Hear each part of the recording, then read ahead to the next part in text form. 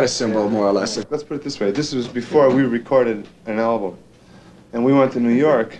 And we used to go, you know, because everybody wanted to, you know, meet some chicks, you know, have a nice little drink and all this stuff.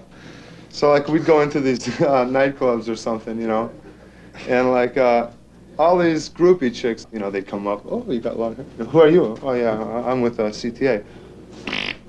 They'd split, you know, you wouldn't even see them for the rest of the night. And now, you know, now with the CTA, we have an album out, you know, now it's a different story, you know. We go into places, we don't even want to meet chicks half the time. The chicks are like, oh, you know, all they want is a free ride. You know, that's all a groupie is. They've been here for years, man. They really have, you know. Groupies have been around ever since there was musicians.